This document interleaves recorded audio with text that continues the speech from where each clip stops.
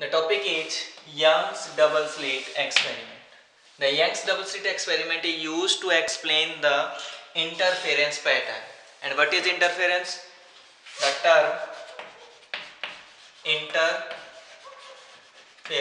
The interference means the superposition of crust and trough. Then the resultant thing is called interference. The interference is of two types. Interference आपका कितने type का होता है? दो type. The first type is constructive interference, and second one is destructive interference.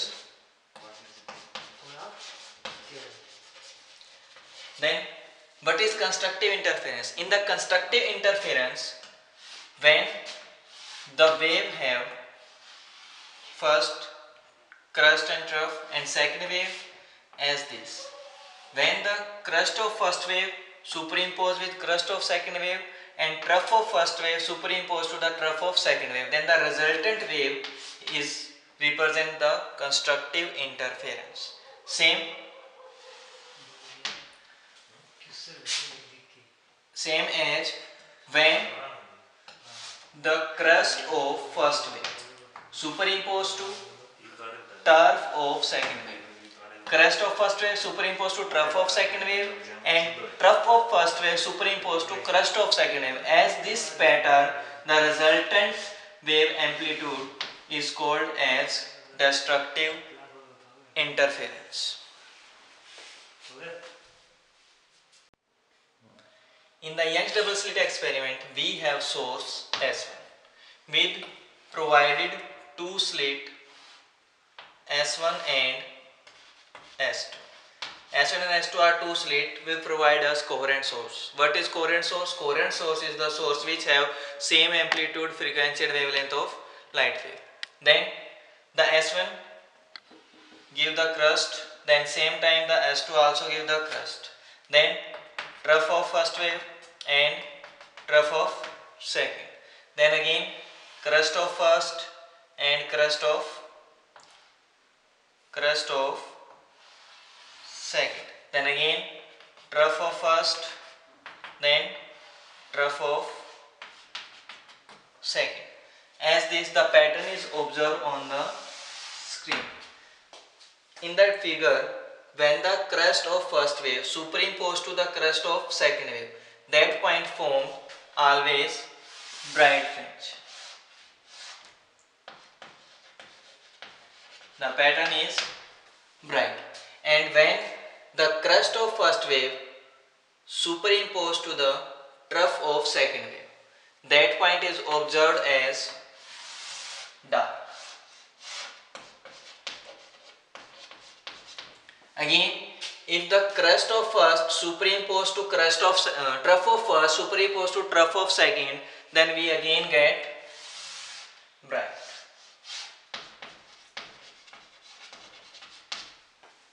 Then again, if the trough of first superimposed to the crust of second, again we get dark. Then the pattern is observed alternatively bright, dark, bright and again dark. In the Young's double slit experiment, we have two slits S1 and S2 as shown in figure.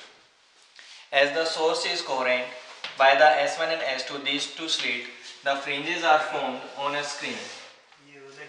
The fringes are formed on a screen as in this diagram. When the same type of waves, means constructive to constructive and destructive to destructive, are attached to each other,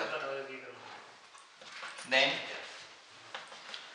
when the same crust to crust or trough to trough, crust to crust and trough to trough meet with each other, are superimposed to each other, then what will we get? We get bright fringe. Bright fringe. As different is superimposed to each other, we get dark fringe. Dark fringe. Then we have to calculate the intensity variation in the Young's double slit experiment. So if Y1 is the, what is Y1? Y1 is displacement displacement factor of first way, that is equals to y1 equals to a of sine omega t. A is amplitude of wave. A is what? Amplitude of wave. Then y2 is equals to what? Displacement factor of second wave, and that is equals to a of sine, b of sine omega t plus phi, and phi is what? Phase. Phi is phase between the waves. This is equation number first and this is equation number second. Then the resultant displacement factor y is equals to y1 plus y2, and this implies that y is equals to what? Y is equals to a of sine omega t plus b of sine omega t plus phi. ये हमारे पास क्या है? b sin omega t plus phi is the formula of sin a plus b, and this is equals to what? y a of sin omega t plus b of sin omega t cos phi plus cos omega t sin of phi.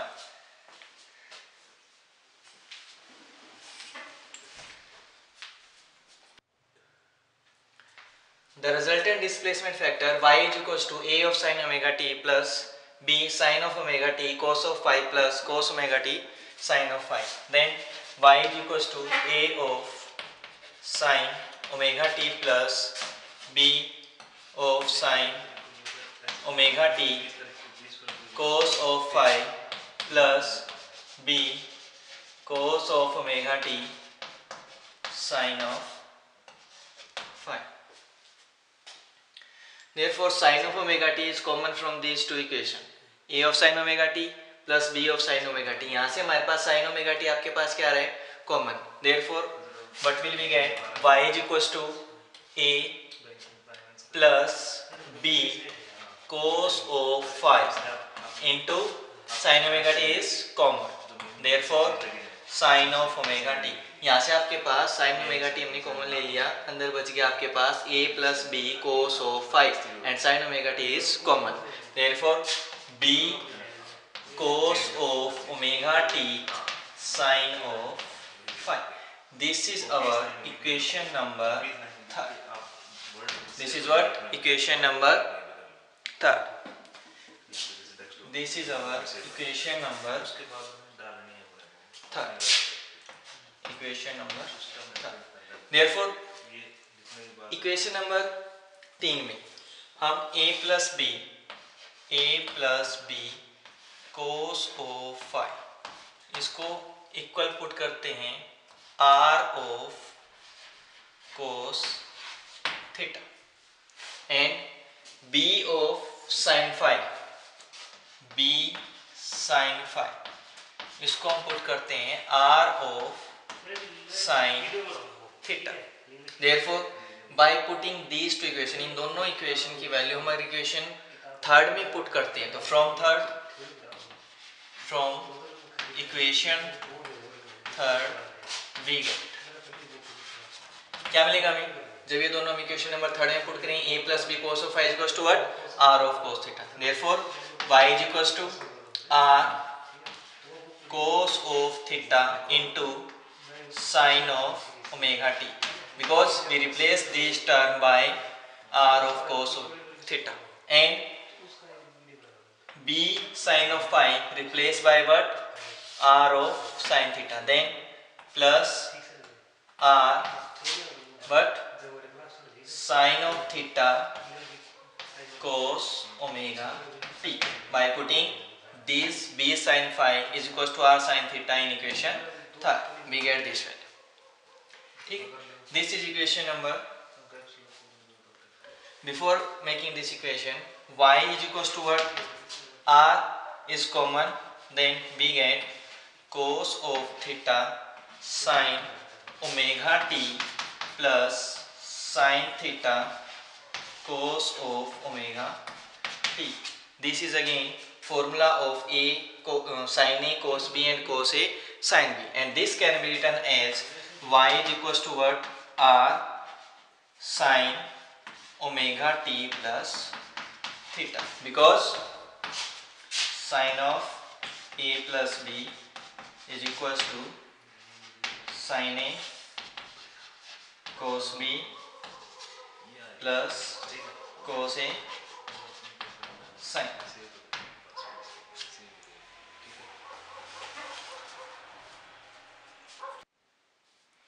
Y is equals to what? R of sin omega t plus theta, because sin of a plus b is equals to sin of a cos of b plus cos of a sin of b. Then this is equation number 4. As we know the value a plus b cos of phi taken as, क्या लिया था हमने? r of cos theta and b sin of phi taken as, कितना लिया था? r of sin theta. Then squaring both sides these two equations and add them. Therefore a plus b cos of phi square plus b square sin square phi is equals to, यहाँ से r square cos square theta plus r square sin square theta. Then open this, a plus b whole square, a square plus b square plus cos square phi, then 2ab cos of phi, then b square plus sin square, b square sin square phi, and r square is common, then sin square theta plus cos square theta is equals to 1, then r square is common, then cos square theta plus sin square theta, again b square is common, then a square plus 2ab cos of phi plus b square is common, then cos square phi plus यहाँ से sin square phi. यहाँ से हमने क्या किया? b square यहाँ से common आ गया ना, दोनों में से b स्क्वायर कॉमन, यहाँ बच गया cos square phi, यहाँ आ गया आपके पास sin square phi. Therefore r square cos square plus sin square theta is equals to 1. Then a square plus 2ab cos of phi, then what is this? Cos square phi plus sin square phi, again is equals to what? B square, then this is equals to B square is equals to what? R square. R is what? This is equation number. R is equals to what? Square root of A square plus B square plus 2AB cos of phi, and this is your resultant amplitude. Resultant amplitude.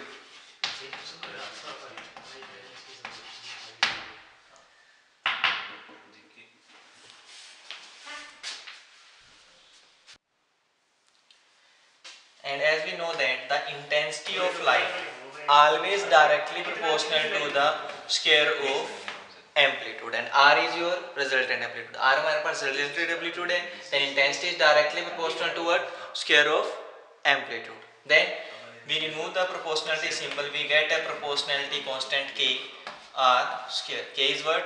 Proportionality constant for intensity. Then I is equals to K R square. I is equals to what?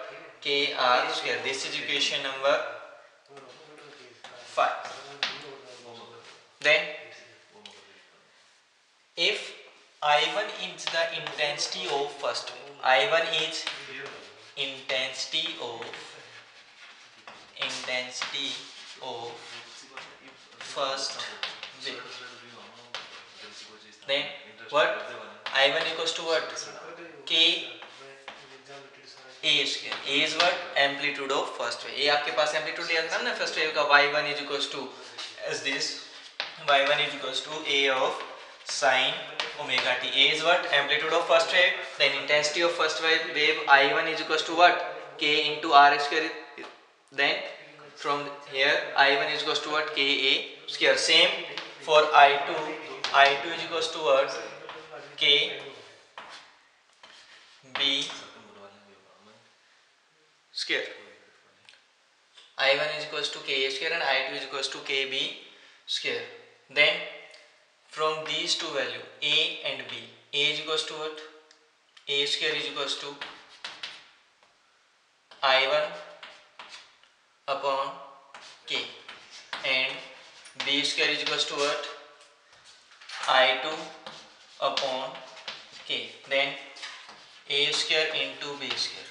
Multiplication of these two, I1 into I2 by K square. Then square root both side, square root both side. Then AB is equals to what? Square root of I1 I2 divided by K. I1 I2 divided by K. We have all values. AB is equals to what? AB is equals to I1 I2 square root divided by K. Then I1 equals to K A square and I2 is equals to K B square. Then as we know that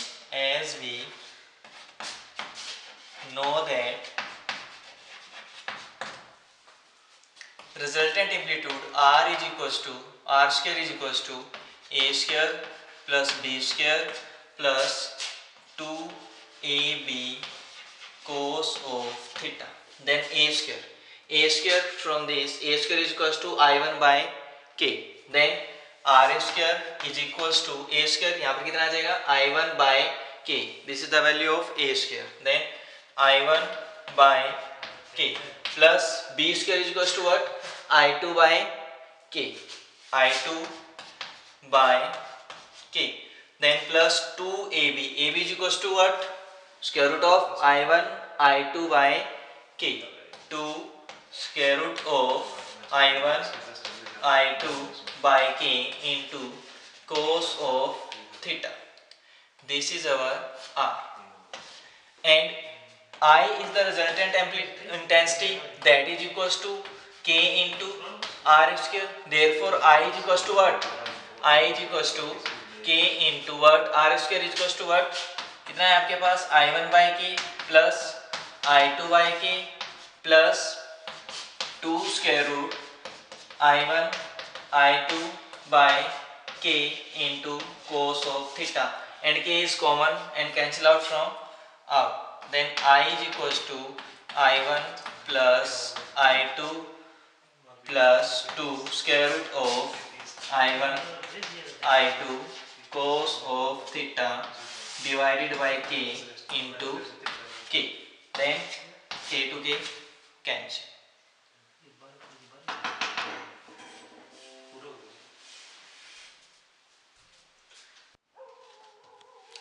At last, the resultant intensity of wave I is equals to what?